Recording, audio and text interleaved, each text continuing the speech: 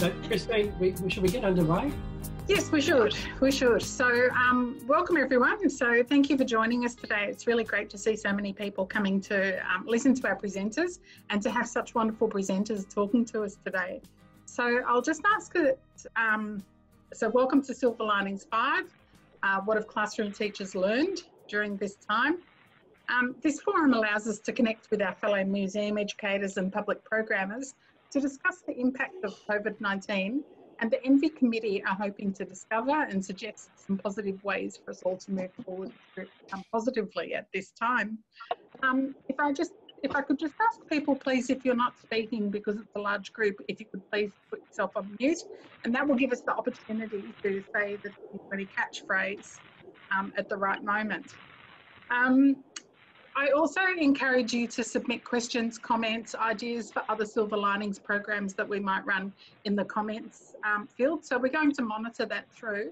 So if you've got things that you would like to ask or suggest, please join into that conversation.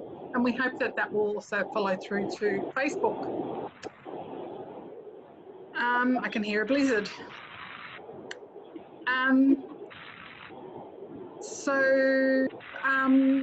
This is being recorded. If you could please mute your microphone in the, I think it was the bottom left or top right. I think it might have turned on the bottom left of the overall screen. If you could put your hands up to talk or put your comments in the chat box, that would be great. And I've already said that. So I'd like to begin by acknowledging the traditional custodians of the lands on which we meet today. And for me, this is the Wurundjeri Woiwurrung people of the Kulin Nation. And I pay my respects to their spirits, ancestors, elders, and community members past and present. I extend that respect to all Aboriginal and Torres Strait Islander people who might be joining us today. And I invite you to acknowledge the traditional owners of the land you're on by posting their name in the shared chat window. So I'm Christine Healy. I'm the president of ENVi.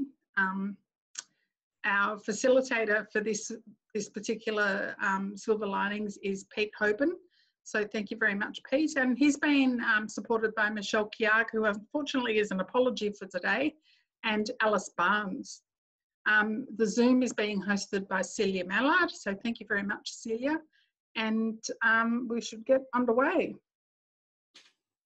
Excellent. Look, thanks so much, Christine, and welcome to everyone. It's great to have over 40 participants with us this afternoon, and I'd like to particularly welcome those interstate guests that are with us. So hi to Kate from Tasmania, Deb from Canberra, and Linda from New South Wales. I'd also like to shout out to the infamous Liz Suter too, who actually was instrumental in getting this program up this afternoon with us. And also send our best wishes to Michelle Kiag, who's a bit unwell at the moment. But I believe she'll be listening, so get well soon, Michelle. Can I recognise that I'm coming to you from Wadawurrung land, and I want to pay my respects to the elders past, present and emerging. Can I also pay my respects to all the teachers of Victoria who are doing a remarkable job of teaching remotely once again. I'm in awe of their ability, their adaptability, their professionalism and their resilience. When we first thought of this topic a few months ago, we believed Victoria had come out of lockdown and remote learning was a thing of the past. Not so. Our title for today's program is the question. It's, what have teachers learned from remote learning? While we are most interested in student outcomes, we're also very interested in the teaching processes that get us there. So it might be better to call this session, what have teachers learned from remote teaching and learning? Why are we interested in this?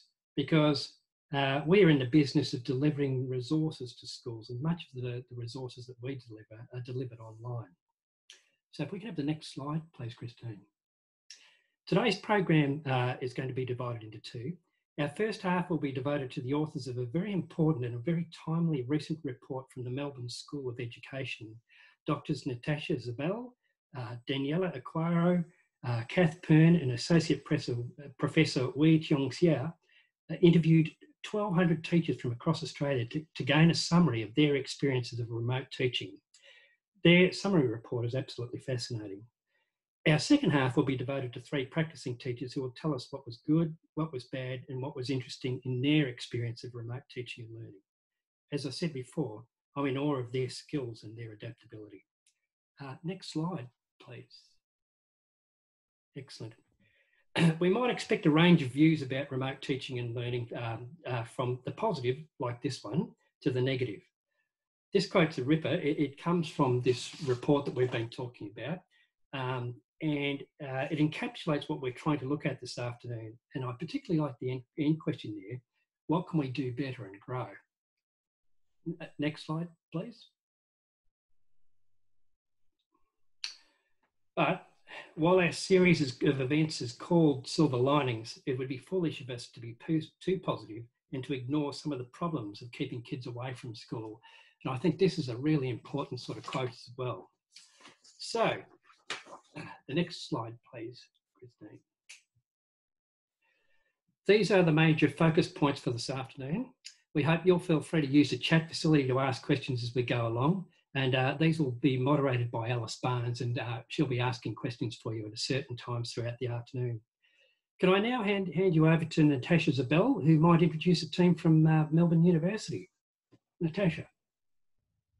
Thank you, Peter. I'll just get my screen share. It's just saying that I can't start my screen share until the other person stops sharing. Thank you very much. There we go.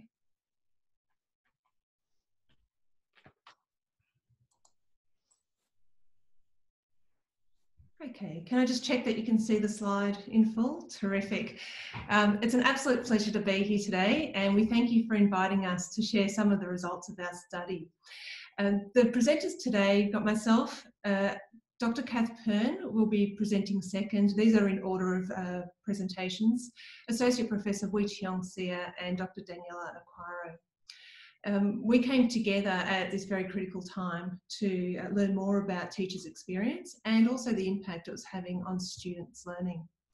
And I think it's great to be here today because the educators working in the GLAM sector do very important work in supporting teachers and students, and it's so heartening that you're here today in this capacity to contribute to the education development and discourse in Australia surrounding the impact that the pandemic has had on how we work and study. Now, our survey was released on May 9. This was at quite an important time. So teachers had already spent some time engaging in remote learning. So remote learning, you might remember, started on March 24. And students started, we had a staggered return back to schools around May 26, with students in prep grade 1 to VCE and VCAL students returning. And then the students in years 3 to 10 returned to school on June 9. And then, of course, you know what happened in Victoria. We're back in remote learning at the moment. So the response to the move to a remote learning environment saw a rapid transition to online teaching and the adoption of new tools to ensure the continued education of students at all levels of our system. So we released the first survey during the first wave of remote learning and captured all the concerns and challenges and the emotions, and in some cases quite extreme emotions, experienced by teachers during this time. It gave us a bit of a pulse check on the system. However, I think it's important, just like Peter mentioned earlier, that we have a very dedicated and hardworking, creative and resilient profession. And during this time, we saw some absolute teaching brilliance emerge within the new constraints and the physical distance that comes with remote learning. It also had an impact on things like collegiality and working with children. So at the time, I thought it was a temporary measure, but now we also need to focus on our short-term and our longer-term strategies as a profession, and that includes the additional affordances that have been discovered as a result of this experience. So overall, we did have over 1,200 respondents at all levels of the education system, but today we'll be looking at the responses specifically from over 350 primary teachers and 590 secondary teachers. Now, the survey can be categorised into 4 key areas. So the first one was remote learning, and these questions were really student focused. We wanted to know more about issues like accessibility, attendance, task completion, and the standard of work. The second one was remote teaching, and this one really was teacher focused. So again, we looked at things like accessibility and the use of tools, but also teacher skills, any professional development that they had been provided with in this shift, the impact it had on workload and general support. Beyond that, we also looked at opportunities and challenges presented by this unique period of time. And then, of course, the impact on educational progress, social development and emotional wellbeing. And you'll see in the report that I'll share in the comment section a little later, that the teachers weren't so concerned about educational progress because they knew that good curriculum design would be able to catch students up. Although now, after a prolonged period of time, I'm not sure whether those results might look different. But teachers were certainly concerned about social development, and the most significant one of those was emotional wellbeing of students. And in fact, we had some comments about emotional wellbeing of staff. So I'll start by addressing some of the challenges that teachers had, and we'll finish with the opportunities because I think that's what you're interested in as well in your roles. So there are 5 key areas of challenge, and these included issues related to health, safety and wellbeing. However, what I'll focus on today are just 2 of them. The one I'm showing now is focused on teaching and the other one was learning. I think the remote learning environment changed the fundamental activities that constitute effective teaching practice as we know it in complex school settings. So I think it's important to acknowledge the challenges, but also to highlight that there was significant variability for teachers and students depending on their personal circumstances, the collaborative nature and the collegiality they experienced, but also things like access, having a place to work, and also pushing through exhaustion during this time. So it was tough for people. Teachers, their lives didn't stop. They still had to manage, try to get food for their families and organise their children's learning at home if they had families. Other people were living by themselves. So there are it's actually a very complex situation overall. Now, if you can, on this slide, you see at the centre we are teaching, and the responses were coded, and each one of these bubbles can actually be broken down into further categories. But I thought I'd put just the major focus areas of the things that they found challenging. And that was the rapid policy changes and rapid policy decision making, both at the federal, the state, but also at the school level. Recognition was an issue, curriculum, pedagogy, resourcing, communication, homework, workload, professional development, classroom management and assessment feedback and monitoring. It changed the essence of everything that teachers had to do, and there wasn't one aspect that I could see in a teacher's role that wasn't impacted by this new way of working. We've got a few, I've just listed some quotes there. That first one relates to communication systems with staff. Lots of emails, decision making and teamwork made it really difficult to work online. And I think when teachers have got so many emails and communications coming to them, we need to think about effective ways of communicating in this new environment that doesn't overload people. So how can we actually reduce the unnecessary communication and target what is quite critical? There was the second quote there. Actually, I've got to say this was one of the most emotional analyses I've ever done. It was quite heart-wrenching in some cases. This is from a graduate who said, "I just feel so isolated and alone. Not only are they, and I know with our graduate teachers, when they enter the profession, they do enter, they've been working towards this for years. It's been a goal, they're passionate, and they've just been thrown into remote learning as well. So I think for our graduate teachers, there's an additional challenge there, and they wouldn't have that. You don't have the staff room conversations and the corridor conversations that you normally would have on site. And the last one was the professional development. And I think there were some constraints here in terms of just the rapid shift from working in the school environment to the home environment. And schools had to manage, they were just trying to work out what programs they could use and test a few of those out, let alone upskilling teachers for this new way of working. In terms of learning, teachers identified areas of student engagement. They were very concerned about at-risk students, and this period also exacerbated existing equity issues, but I think it also exposed some further equity issues. They were concerned about support. Our VCE students are a very particular group within the whole education system that teachers were particularly concerned about, and again, communication. So, you know, we work in very social environments, And the first quote there is also not a lot of joy in teaching when the one-on-one interactions and relationships aren't there.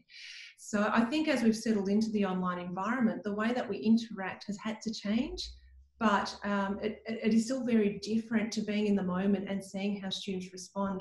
And I know some schools have even had policies where students can't turn on their videos as part of their child safe approaches. And that's been a challenge as well, because all they're hearing is a voice at the other end. The other issue was time and workload. So teaching online actually takes a lot longer, and we know we've been doing this ourselves in initial teacher education. We've been trying to pare things back because we know it takes longer to communicate things in this mode. So teachers also pick this up. So some students pick up concepts really easily. It's even difficult to get across even easy things across. Supporting students is much more cumbersome. There is a sheer information overload even for teachers, and there is a point where everyone just switches off. In class, we will do a lot of things that are fun to engage students, and I actually think that's a really important point there. What can we do to the best of our ability to replicate those types of engaging activities that we normally would have in the classroom in these online environments? And I have no doubt that people that are listening in on this Zoom today would have some ideas in that area. So I think there's a real opportunity here in supporting teachers with resources that do increase student engagement in remote environments, and creative ways of supporting interaction and communication, but also for professional development. So I'm going to hand it over to Wei Tiong, but there's just a few thoughts there for you. Thank you, Wei Tiong. I think it's me, Natasha. Can you hear me, Natasha? Yes, sorry, I'd put myself on mute. Thank you, Kath. That's okay. So here are two graphs showing the results from the survey, which asked the participants to choose whether they strongly disagreed right through to the strongly agree. And the question they were answering was, I'm confident in my ability to deliver classes using online teaching. And I think this reflects how, I guess, teachers will give it a go. While circumstances change, as Natasha said, they change very quickly. But you'll find here, if we look at our primary teachers, you can see there's certainly a majority that have agreed that they're confident to deliver classes online. And I suspect and the same with the secondaries, not quite to the same extent. But I think it is about being a teacher. Whatever gets thrown at you, you will make it work. It may be difficult, and we certainly had comments where teachers were commenting about the amount of time it was taking, but they were confident that they could do it regardless, despite the fact that things were tricky. They were trying to homeschool, they were trying to lessen the amount of content that they were putting up, but their approach was, yes, I am confident I can actually do that. If we look at also just something related to that, about 78% of all teachers agreed to feeling well prepared and supported to move into that space. And that just happened to be 73% of primaries with 82% of secondaries feeling that they were supported in that ability for them to be confident. Next slide, Natasha. So, no, the one before. So here we're looking at how teachers felt about the amount of that they had been provided with professional development, and while the numbers aren't huge, it still is that, again, it looks like that the teachers either agree or strongly. Primary teachers, there was somewhere about 25 and another 22, so nearly 50% believed, or slightly over 50% believed in some form that they agreed that they'd been provided with professional development. I guess my concern is about the ones who either strongly disagreed or disagreed, that here they are trying to do their very best, and there's probably about a quarter of the primary teachers who felt that they hadn't been provided with professional development. If we look at the secondaries, certainly more of those were feeling that they hadn't been provided with professional development, while there were others, as I said, about 50% again, who felt, yes, they'd been provided with professional development.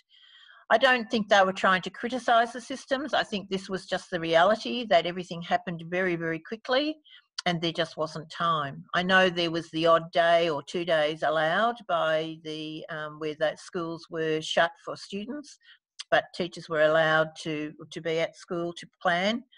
But again, we've learned, as Natasha said, by trying to do the same thing that we're converting for adult students. It is very hard, and you do it on the run. So I think while they may have had some initial professional development, I think they probably needed far more than they were receiving. But they certainly weren't critical, and I think this is, again, the resilience of teachers. I think now it's over to Wee Yong, Natasha. Thank you. Thanks, Kat. We were also interested in finding out from the teacher respondents what sort of online programs or apps or platforms they were using. We often hear teachers talking about or equating remote teaching or online teaching with Microsoft Teams or Microsoft Classroom. So really, what's the repertoire? What is the range of resources that they have access to? So one of the questions in the questionnaire asked teachers, if you are using online modes, what are the tools are you currently using? And this is one question, unlike the previous one that you saw with Kat. One question where they can actually have multiple answers. So as many of the tools that they are using, they can actually indicate. So right on the left-hand side of the table, you can see the choices. Teaching online classes, real-time mode, and this would be through systems like Skype or Zoom, assigning pre-recorded videos, video records of lessons that are then played back for the students to watch. Perhaps it's synchronous, but whether these videos are made by the teachers themselves and recorded, or this could be also videos or tutorials that are available online to YouTube, to the Khan Academy, for example. The fourth choice was whether you're using group tasks. Are you getting the students to do tasks with their group mates in breakout rooms, using Google Docs perhaps and other resources? Or are there interactive games and tasks that are available online to which students learn from the games and from the tasks? Another choice for the teachers to actually make a choice is whether they are actually using online teaching platforms, learning platforms. So this would be quite similar to the LMS or the learning management systems, which is quite different from Zoom and Skype, because Zoom and Skype was originally, of course, configured for the purpose of video conferencing and communication. So whereas learning management systems will have much more facilities for documents to be placed, to be delivered, discussion forums, to be all in one space. So those are much more powerful platforms in apps. Do teachers also use classroom organization programs to keep track of assignments, assessment tasks, grades, tests, scores, so on and so forth?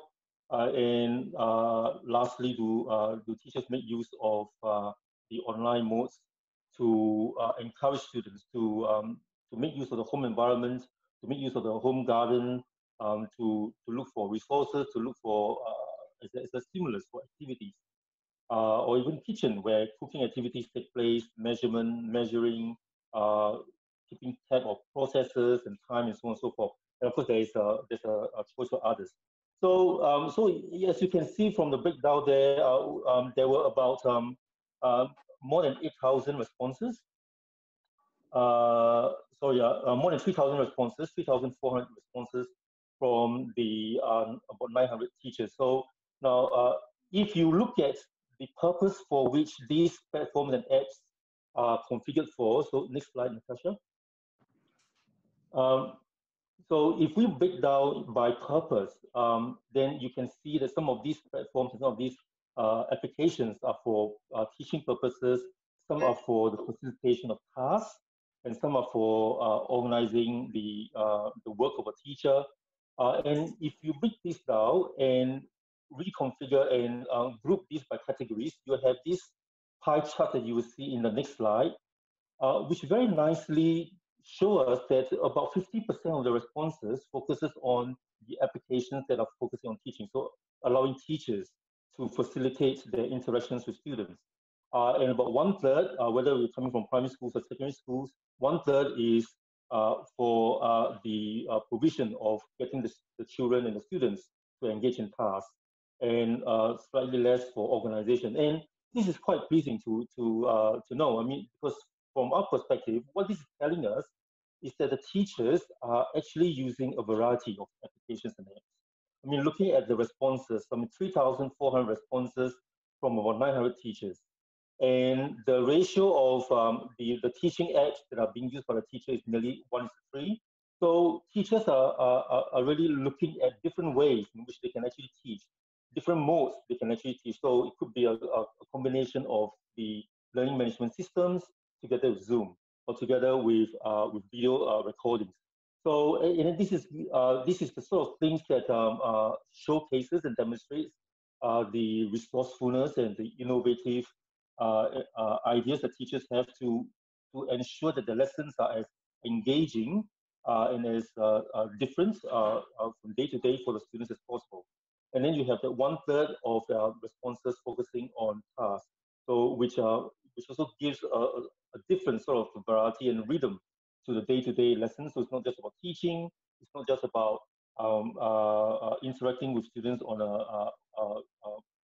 either exposition style or discussions, but also students are given opportunities to engage in tasks online. It could be asynchronous, and that gives further varieties and further repertoire to the sort of engagement, to the sort of interaction modes that the students will have with the teachers. So for us, this is pretty comforting to know, and we'll be happy to hear from the audience and from everyone here what some of these personal experiences might look like.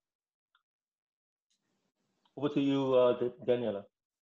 Thank you. So I'm just going to present a very broad overview of what the opportunities were.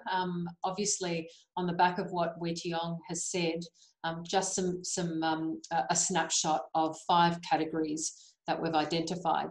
So the first is student engagement. So teachers reported that engagement has improved for some students. So there was a greater focus on schoolwork without the distractions of the classroom. Students were more likely to seek assistance where they may have avoided it in the classroom. This transition to online and remote teaching was particularly beneficial in engaging students who found coming to school challenging. There was an increase in engagement from students who have significant behavioural problems in the classroom, so they weren't sort of bouncing off one another, where that is typically the case in a classroom setting. Teachers also reported that there was an increase in independent learning amongst some students, and that really manifested through better organisational skills, time management, so an improvement there.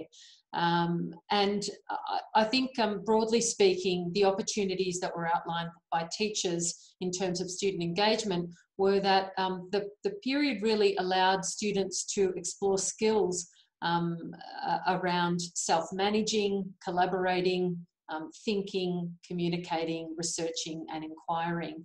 So it really did let some students shine in that period of time.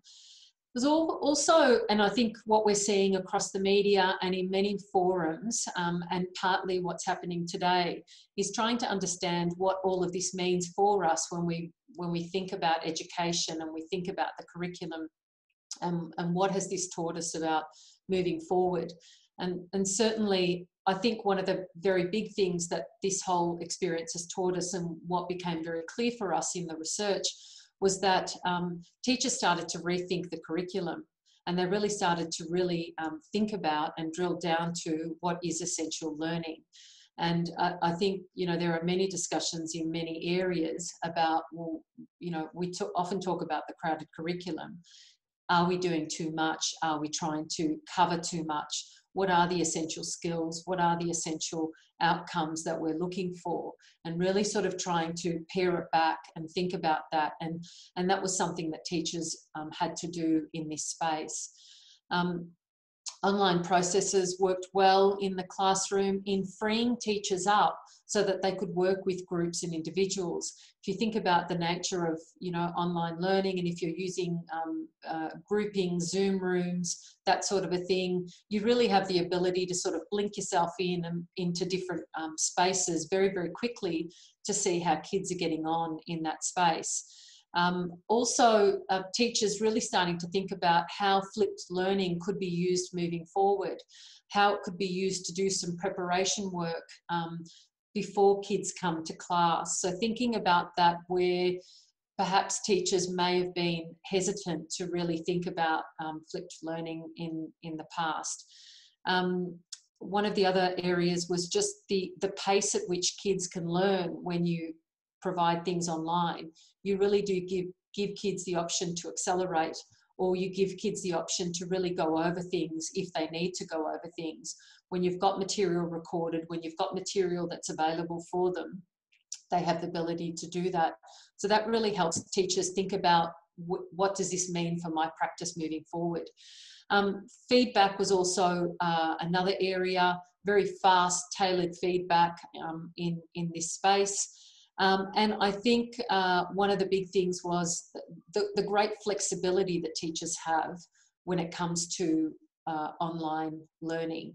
And that was something that was also mentioned. Parents and carers, there were some comments made here about greater communication with parents and carers about their child's learning. Teachers developed positive and authentic partnerships with parents where this may not have been possible in the past, particularly with parents that are working. All of a sudden, you know, parents are there, they're watching their kids. One of the big things that did come up was that parents and carers did become more involved and more aware of their child's education, their child's abilities, their child's limitations, and that is, you know, that is a really good thing. And so that awareness of strengths and challenges. Another area that came up was staff collegiality and collaboration. The increase, this actually increased collaborative working amongst staff, where this may not have been happening before. People that were typically used to working in silos were finding themselves sharing their expertise. And it really did demand that people share their expertise because everybody was really desperate to learn and to understand what they could do to make their learning as effective as possible, their teaching rather as effective as possible. We also saw the expansion of education networks. So teachers were not only just using the expertise within their school, but we were sort of seeing the development of networks across schools. So, you know, you may have had independent, Catholic and government systems working together in particular areas where that might not necessarily be the case in your normal, you know, business as usual practice that we have. So collaboration about sharing resources, and just a collegiate way of working, sharing the load and supporting students, I think was very much the focus. The other big thing was teacher proficiency. I think we can all say that this forced shift has really forced many of us out of our comfort zones, and for many educators that were very hesitant to move to online, very hesitant about the possibilities of online, all of a sudden they really have become very accustomed to teaching online, but also very accustomed to what resources and supports are available. And, you know, case in point, all of the incredible resources that your organisations put up have become essential for teachers. So a greater awareness of the range of resources and their use in their teaching, increased ability in digital technologies, and just a better range of teaching generally that has been experienced. And I think that's that for that slide. There was another slide just with a couple of comments. So we're very capable educators, have done a remarkable job of supporting our students during an unprecedented time. This shall strengthen our relationships with students and parents and have greater insight and appreciation of the role we play in their child's life. The next one there, I believe that there will be many opportunities to challenge the many rigid practices of teaching. Sorry, I have to move something out of the way, which haven't changed for years. It's a great opportunity for us to look at education as a whole and ask ourselves what we truly value in education, what we're doing well, and what we can do better, and and how we can grow. So that's fantastic. And the final quote there, providing students with more control over when they learn has been a real bonus for some in developing their time management, and I'd like that to continue. So I think the next slide is just a slide over to questions, and I'm not sure how you want to manage that. We're running pretty tight on time here. So Alice, I don't know if you've been following the chat at all. Is there one question, quick question that we could do, Alice, here?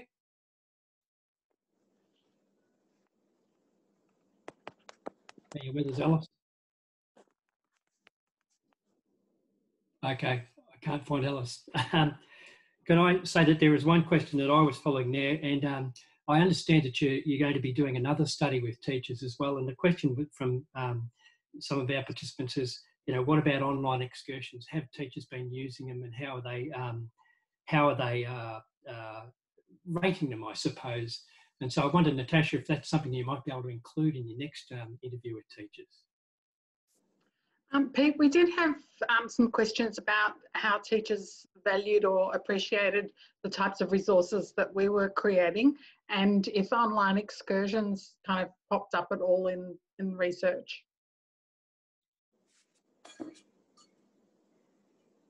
Yes, online excursions hasn't popped up in our research, but because I'm the coordinator of the humanities at the university, we have actually sent our students out to contact various organisations, because we have an excursions expo. So in fact, I've had a little bit of insight into the type of work that's being done in the virtual excursion space.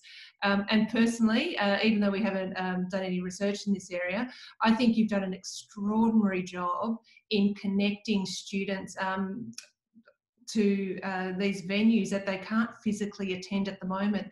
And the potential for that is that, there are so many locations all over the world that we could never take our students to. We are limited within, 100-200 kilometres of our school site, if we are going to, especially Sovereign Hill, where you have the overnight stays and things like that. But I think there's huge potential there, and even now with things like virtual reality technology, we can take students to ancient Rome in our classrooms or from their home environment. So I think there's a huge opportunity to expand our curriculum and resources and the experiences we can that students can access without actually leaving the classroom site. And that's something I think we should take with us beyond remote learning. Yeah, well, maybe that's something that we can talk to you about another time, doing some research in that area. Yeah, absolutely. Yeah, thank you. Look, thank you so much.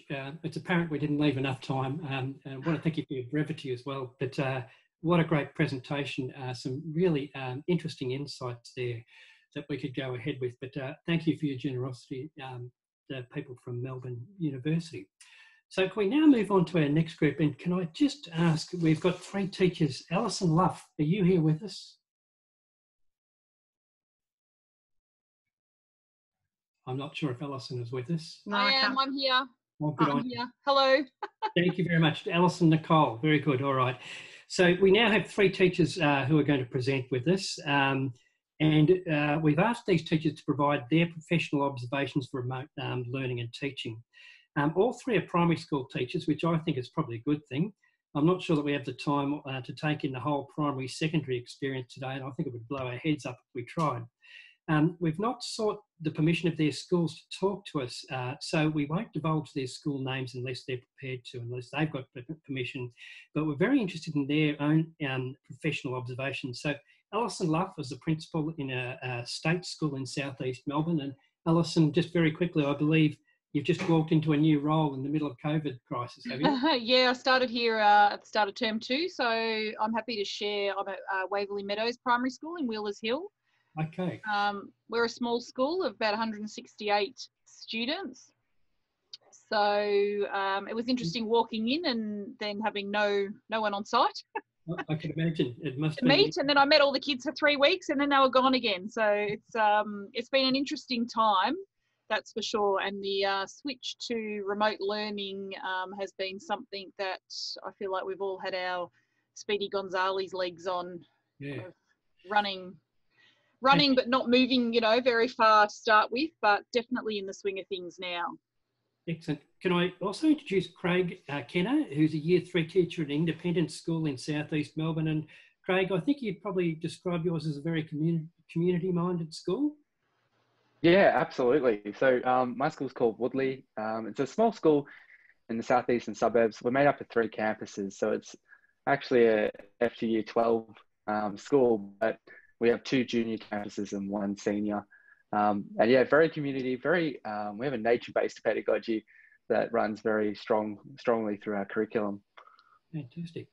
And our third presenter is Kari O'Gorman, and Kari drives a mark van that provides programs for 5 regional primary schools west of Melbourne. And Kari, you've had a real interesting experience because you're dealing with a whole pile of different platforms, aren't you, for these schools? Yeah, so each school decided on a particular platform. I think some of them just sort of rushed that decision and grabbed whichever one they saw first. And so I am working on a different platform every day to deliver lessons, and as well as trying to keep kids engaged, trying to keep them interested in particularly in books and literacy, but by doing that trying to sort of expand their idea of what a library is into things like it's a place where you can learn new skills as well. So we've been working on building our skill set, life skills basically. So yeah, it's very interesting. You're running literacy clubs and things as well, haven't you? Yes, yeah.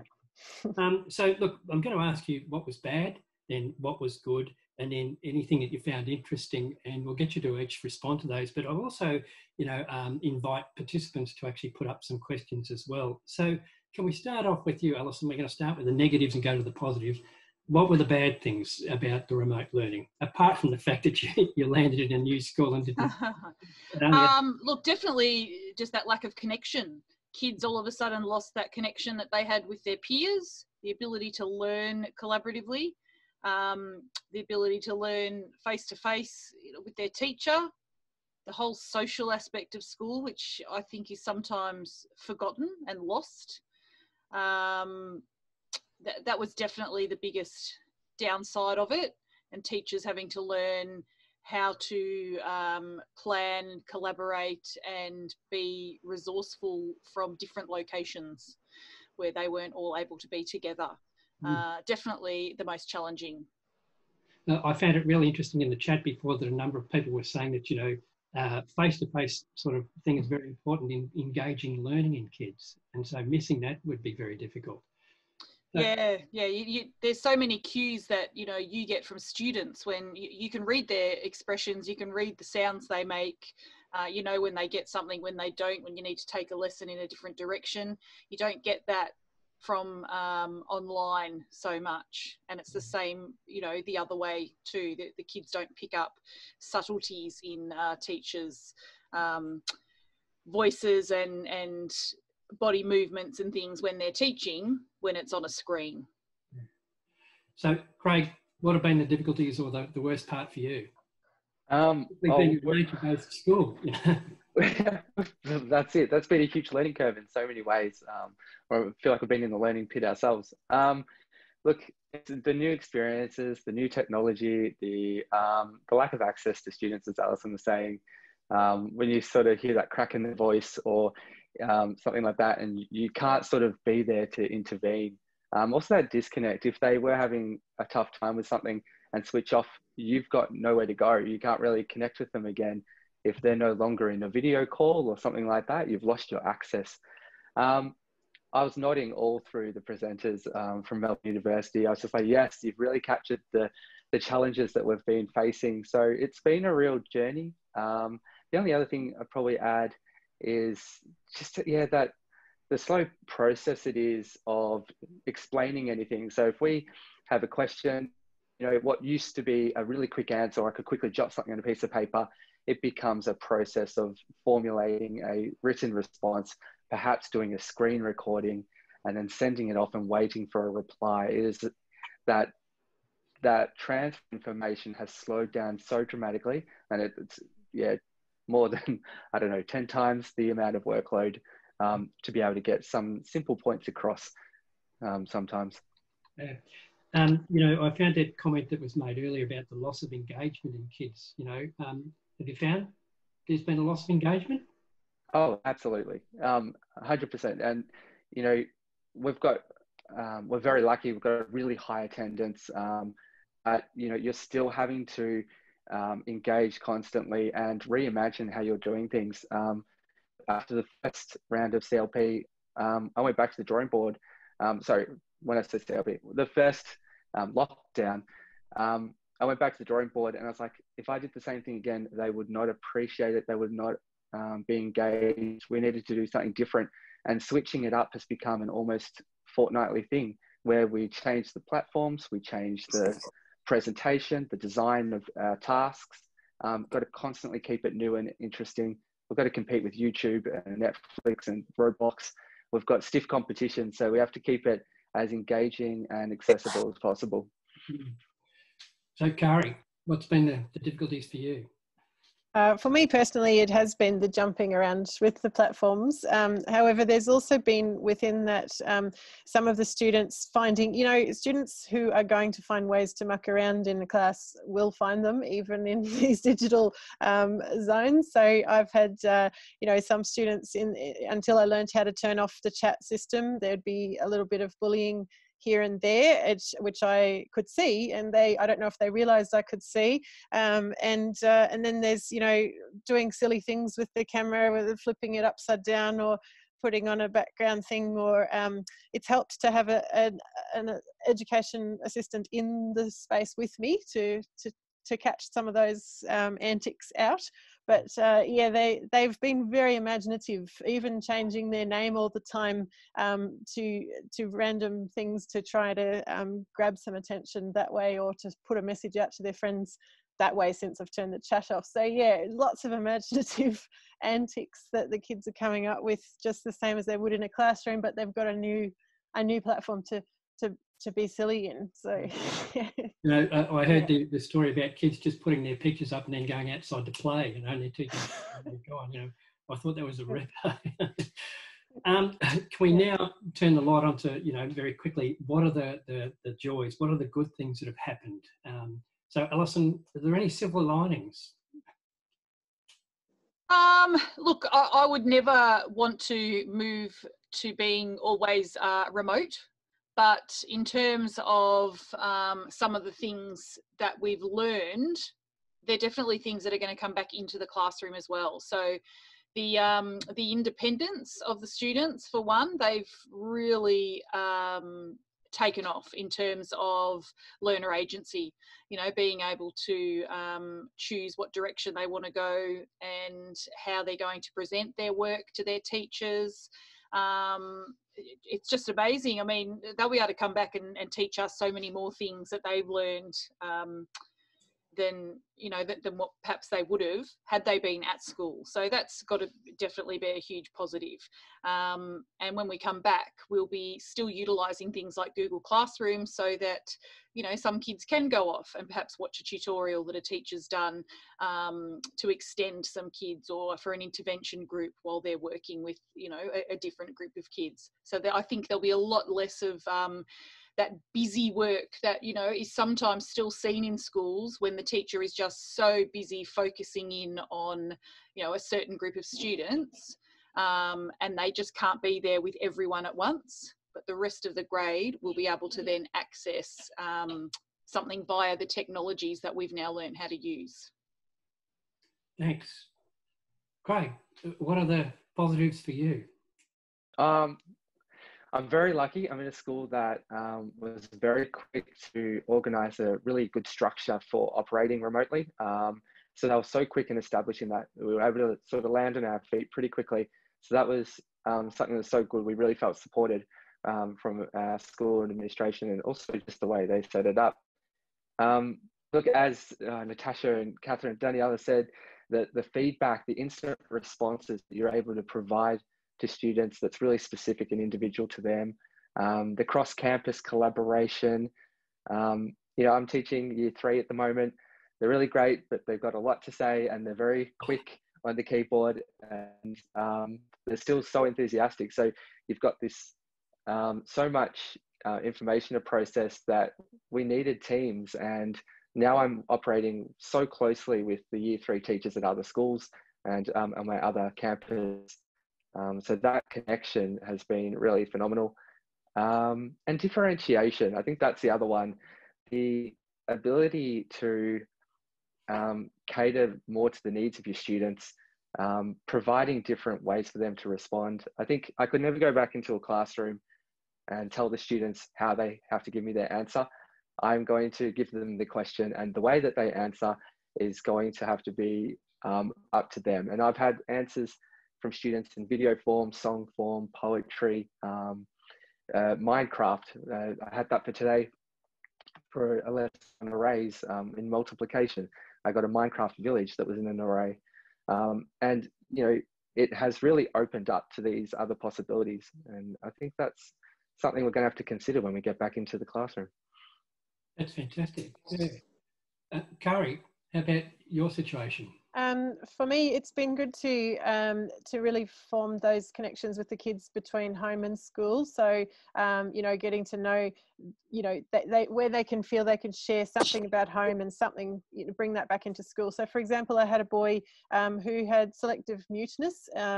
He's in prep. He just didn't talk at all through term 1, and no teacher had heard him speak. And so, but after working with him online and his parents being in the background and his siblings, he sort of developed a trust with us, and he started to talk, so that when we went back to school, he actually spoke to us for the first time. So that was fantastic to hear his voice and finally have that connection with him. And I believe that's to do with the fact that he could see us online. He was in a safe environment at home, and he felt that he could then make that connection back at school with us. So that was really good. I've also enjoyed the multi-school aspect. So I've run some sessions that are optional for kids to join into if they want to have interaction with kids from other schools. And they have really enjoyed that, especially the kids who live very, very regionally and they haven't had that connection with kids at all outside maybe the 3 other kids that go to their school. So that's been really good to have those sessions. And also, when kids have come back to school, one of my schools has a lot more of a bullying, but coming back into the classroom, they were a lot more respectful of each other, much more appreciative of each other's company again. And it was almost like they were able to wipe the slate clean a bit with some of the issues from before, and really longed for that group connection. So we did a lot more group games and songs and activities so that they could really venture into that. So I've really found that they weren't being more as individualistic as they had been prior to the lockdown. So yeah, I hope that continues. They're all fascinating answers. You know, it sort of gets me, like how real teachers always refer to kids all the time and how much your answers really individual kids and how they're handling things. I just want to sort of throw it open at the moment. Is there anything interesting, you know, that's not necessarily good or bad? And you know, is there anything that you found just interesting? And I also want to throw it open to questions from the floor at the moment. So I think Alison's back online. Alice Barnes is back online. So she might be able to moderate that for us. So can I throw it open to all 3 of you? What was interesting? For me, I was really amazed how many of my teachers said their kids that tended to be withdrawn in the classroom were the ones that seemed more confident online. Oh. So having that buffer of the screen in front of them and feeling like not everyone maybe was looking at them, or I don't know, it just didn't seem as scary to them for some reason. They seemed more engaged. It really suited them a lot more. And then on the opposite hand, some of the kids that might have been, you know, loud, I was interested listening before about, you know, the kids that will find a way to muck around will still muck around online. For us, not so much. Those kids tended to be a lot quieter. They didn't have that that audience perhaps that they would normally have, so they tended to stay quiet. Fantastic. I think one thing we'd love to be able to take back into the classroom would be the mute all button. If there's some way that we can have that organised, that would be just fantastic. It's certainly been a different thing, but yeah, that turn taking has been interesting with when they're speaking, just as it is with adults as well. You know, popping your hand up to say something. We do have those students who get intimidated by that. They have a whole screen or class of people. They can get quite nervous. And so I found there are certain students who do need that smaller group and chance to be able to speak as well. That's something else that's been interesting to note. The ones that are fully confident to speak in front of the class, they do, and they get regular air, but it doesn't suit everyone, and we do keep that in mind. Even having their cameras on can be very nerve-wracking for especially the little ones. Yeah. Kari? So what was the question again? Just repeat what that. What was the most interesting thing that has come out of remote learning for you? The interesting thing, I think, for me is just the willingness of the students to adapt, and how they have been so enthusiastic to adapt, and then there's been also the kids who may have felt that they weren't confident at some things have actually really shined. So I've had a session with the where the kids are allowed to read to me if they want to, and it's a small group session, and kids who would not normally speak up at all have taken that opportunity and said, okay, I want to read a book to you, and they've read it to me and a couple of small you know, another group of kids that they don't even know sometimes, because it's a multi-school session, and they're just willing to adapt to new things. Yeah. Fantastic. Now, Alice, are you with us? I am, yep. I dropped out temporarily. Look, I think the main question that's come up in the chat that so far hasn't been addressed by the Melbourne Uni people or our wonderful, generous teachers here is about the use of cultural organisation, virtual excursions and resources. Do any of the three teachers have experience making use of them between March and now? Yes, I've been very fortunate. A little while back, amongst the emails, my colleague and I did notice one from the Royal Botanical Gardens, and there was something about it that captured our eye, and it was just a passage which sort of said, there's a lot going on at the moment, but we'd love to be able to cater something for you and your school. So if you've got an inquiry unit that you're running at the moment, or an integrated unit that you'd like some support for, they're really fantastic. They said they'll customize it to suit the school. So we got in contact, and they were able to put together a program for us that was just fantastic. So we did an incursion. So we got the two campuses together, which was really lovely. They liked being all together virtually. It was really comfortable for them. They were pretty used to being in Zoom meetings and that sort of thing by now. And our presenters were fabulous. They took us through a whole lot of content, videos and photos, and told stories about what they have at the Royal Botanical Gardens and what was connected to our unit of study.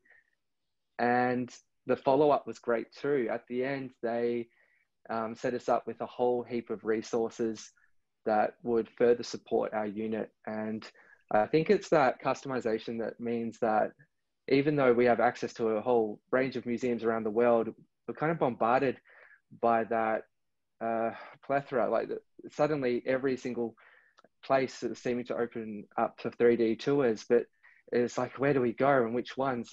But someone But once it actually connected to us and that the kids could go visit afterwards when they were able to, and that was so familiar to them, that was what was special, and that's what they were interested in. So that was really lovely. Excellent, Craig. I think you can expect a few more letters saying there's a lot going on, but we'd like to help. But you've given us the key to get in, you know. So, look, I'm aware of the fact that we've got to our 5 o'clock time slot, but I believe we can go on for a little bit longer. But I'd like to just say, to our participants, feel free to drop off if you want to at this stage, you know. But we may go on just for a little bit longer, Christine. Is that okay? Yeah. Okay. Can I just add in about the excursions that one of the schools I was at this year, they wanted me to do citizenship education with the kids. They only had 3 seniors, so grade 5 and 6 kids. And I asked earlier in the year, before all of the COVID stuff happened, if I could take the children to Parliament House in Melbourne, and they basically said no, because it'll cost too much, and we don't have the staff to just bring just the 3 kids. We'd have to bring the whole school, and they had all these reasons why they couldn't do it. But then, of course, when this all happened, and the Parliament House put an email out saying, would you like to have an incursion at your school? And that was a lot easier. It meant that we could afford to do it, which we would not have normally been able to do. So the kids were able to see inside Parliament House and have the question answer time and all of that sort of thing, which gave them that experience. And we also had a quick look through the pyramids of Egypt, which we probably wouldn't have been able to either. So that was another topic. But yeah, going and using that VR technology to have a look right inside the pyramids was quite interesting too. So yeah, it's definitely a thing to, especially for regional schools or rural schools who can't go into Melbourne very often and see stuff that they wouldn't normally be able to see. Yeah. I've got a question for all 3 of you. Are you more interested in like online excursions and incursions, or, you know, are resources that we produce, are they enough, you know? I think the actual setting it up as an incursion sounds more exciting. It sounds like they're really going somewhere, and there's an appointment. There's someone there to interact and answer their questions, and really feel as though they're part of something bigger, rather than just the information is probably better. Maybe if they go hand in hand would be really good. Yeah. I think for me, the ability to do a lot more excursions than you normally would have.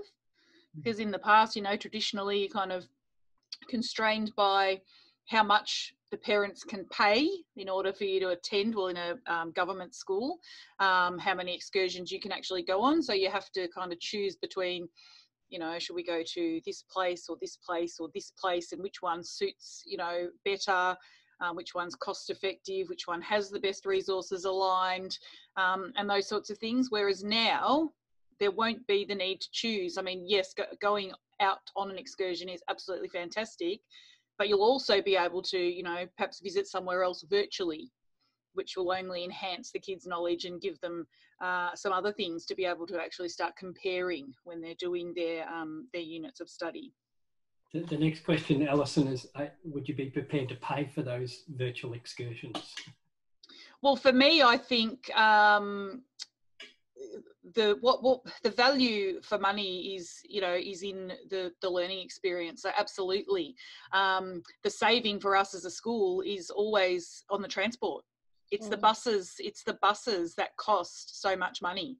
It's the same when we go to camp, you know, it's the cost of transport that's the killer, and that's what often makes it impossible, especially like someone said before, you know, for kids that are out in rural schools to be able to, you know, get right into the middle of the city virtually. That's fantastic. And then it's the same for those kids in the city to be able to go somewhere, you know, either in another country or another state, or, you know, to go to Canberra. You know, just instead of travelling 8 hours on a bus that's going to cost a fortune, you could travel there virtually. And for me, I think that's a great opportunity. Alice, how are we going with questions? I've got a million, but oh, look, you've basically asked the other ones that connected to this topic. there's nothing else that jumps out. I think Daniela had her hand up to ask a question. It was just a comment, and I suppose just a contribution to the discussion that's unfolding at the moment. I think there is a really great opportunity for organisations that are represented here in this forum to really think about the possibility of not having camps, the possibility of not having excursions. And I'm sure you've been thinking about this already, but I suppose I've been privy to some conversations around what do we do, what do we offer students, how can we put something together, how can we, who's going to do this work for us. So I think, it's just about sort of matching a desire and clearly a willingness and the ability to offer something with those people, those schools that are looking. So I from what I'm hearing at the moment, there's definitely a desire and there is a need because clearly this could be longer than what we think. It's not, we're not talking about coming to the end of the year and then everything resumes normality again. So it may be that we are looking at 2021 where we have to consider other options. So I think it's exciting. It's just just a bit of work in trying to understand what it looks like, and I think one would expect to have to pay for what's being offered. I think that like schools would normally do that. That would be an expectation, but that's just, I suppose, my opinion. I think there's been a bit said tonight about student engagement, and Craig, I'd take your point about being repetitious in what you're producing for your kids and trying to do something different, and trying to engage them. And I wonder if that's a hole that we could actually fit, and by creating some of these online type of excursions. Sorry, Craig. Yeah. Yeah, I was just going to say. I saw the other day Sammy J. He put together a series called Missing Moments, where he's trying to sort of capture things that people can no longer do in Melbourne, like worldwide trips and that sort of thing. But he did a program where he ran a Year 5-6 camp in a radio show, a Year 6 camp to Canberra, and he did one of those, and he acted out the whole script. And it's something that we sort of do. They're missing these moments and experiences. We're planning now how we could run a virtual camp ourselves. In America, they're running summer school activities, all virtually done, and things like that, and summer camps. At the moment, we're filming bits and pieces for our Sovereign Hill experience. Now, we can't go to the costume schools, which is devastating. It was my favorite experience last year. It was just such a wonderful camp, and it's such a lovely experience. But we're saying, how can we recreate some of those special moments and learning experiences in the classroom? And there is so much space for that, and the kids love it. They're so engaged. They're calling us sir and ma'am, and they're writing in calligraphy, and they're doing everything they can to be able to join in. They want to be part of it as well. Fantastic. Does anyone else have any other really burning questions or comments before we wrap up? Because I'm very cognizant of time now. There is one sort of follow-on question that's emerging from the chat. It sounds like there's a real interest from schools, based on what these three teachers are telling us, in continuing these virtual excursions long term, even when we can resume visiting places in person. Would that be accurate? Yes. Yep. Fantastic. Very succinct answer. Well done. Look, can I sincerely thank you for your generosity in being involved today, both people from Melbourne Uni and also our three teachers as well. And I'd like everyone to give them a really virtual round of applause. That'd be fantastic if you could. Yeah, that one. Excellent. That's the way to go. Look, we're going to finish now. I'll head over to Christine in a second. We've got the chat room still happening. So for the participants, I suppose one of the things that we'd really like you to reflect on is what are you taking away from today's presentation, but also what are your interests? What else would you like ENVi to do? If you've got any other questions you'd like us to sort of present on. So on that basis, I'd now like to hand over to Christine. Well, thank you very much, Pete. And thank you very, very much to all of the speakers that we had come along today and for presenting your research and your work. It was really interesting to hear from you. So bravo. And thank you to everyone else for coming along and joining in on these conversations and asking the questions and supporting us as well. So you can follow us on our blog. You can see us on Facebook. We're on Twitter. There's lots of ways that you can connect with us and the work that we're doing. And we'll be running another Silver Linings. I think we've got 2 more lined up for the rest of the year. One of them is still in discussion, and the other one's going to be a very exciting after hours event that won't be recorded. So we're really looking forward to that one as well. It'll be a little bit silly. Chat of my house rules. So I hope to see you at another ENVi event online on Zoom, because that's where we are these days. Thank you. Thanks, everyone. Bye. Thank you. Bye-bye.